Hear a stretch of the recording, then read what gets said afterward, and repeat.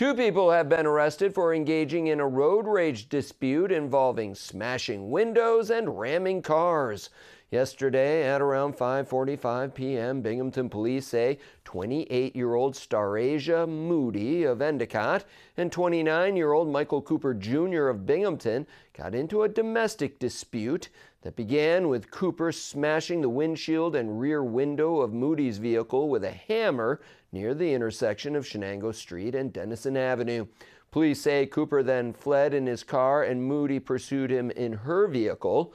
The two raced to Broad Street, where Moody allegedly rammed the back of Cooper's car at a high rate of speed, sending him crashing into a fence.